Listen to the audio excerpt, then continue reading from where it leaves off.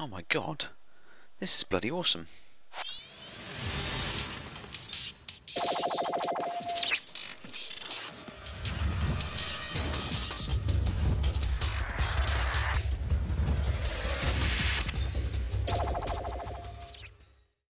Hello again. This is Let's Play number God knows what. I actually haven't got a clue. But we've got some awesome information. Patch 4.3 has been talked about various interviews on some websites, and they're announcing the new raid, which you will face Deathwing, and they've announced that it is the final raid of the expansion. You'll even get to ride on Deathwing's back. How awesome is that? 3 new 5-man instances. One of them is going to be Caverns of Time, War for the Ancients, but I don't know what the other 2 are. I am going to download the PTR, because then I can try it myself and show you. You'll see that it's pretty awesome as well. The biggest part seems to be, oh yes, there's a new raid finder as well. Just like the dungeon finder, spreads across like a few realms, I think, or lots of realms. I'm not sure how many realms it spreads across, but a fair amount of realms.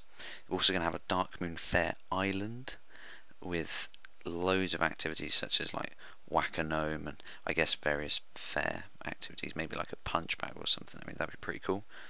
What else is there? The Transmogrifier lets you change your appearance of any armor piece on you to another like tier. So you have your stats of your gear. It will be like you can have how do I put it? Like you have your, say you have PvP gear and it has like I don't know how much stats things have. How much stats does stuff have? Like I don't know. How do I not know this armor? Like I don't know, 300 stamina. That's the best I can come with. And you want it to look like the tier 4 set of whatever class you are, and it will keep the stats of your current PvP armor, but just make it appear like the tier 4 armor. So yeah, and you can do that with your whole set. So you can have a whole set of like the Grand Marshal gear or something like that. So it'll look really sick. And that's the Transmogrifier. How much it's going to cost, I don't know. Haven't got a clue. If it's going to cost, if you have to have any armor of that set to wear that set, like I have no idea.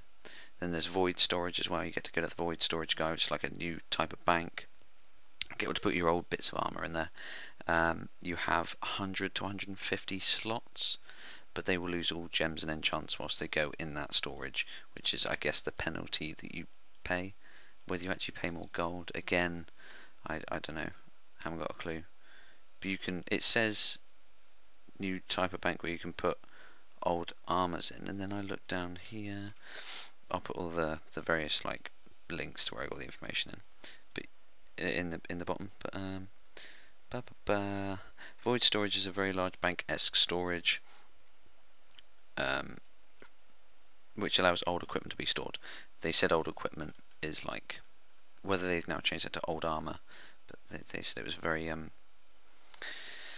like a very loose term. So yeah, that's really about it. Yeah, so the Void Storage is going to be pretty cool, because my bank is just filled with like all the Lightbringer stuff, and then the Lawbringer stuff, and then the Churalon stuff, and then the Sanctified stuff, and stuff, and loads of old epics that you can't get anymore, which I can happily store in the Void Storage. And that's about it, really. So yeah,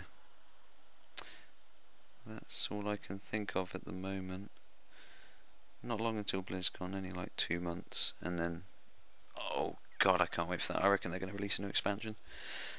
I reckon so. Well, like they said, Mr. Pandaria, and it's going to be this sort of Wrath difficulty due to like how many people they lost because of Cataclysm. So yeah, that's it. Thank you very much. Goodbye. I don't know what that was.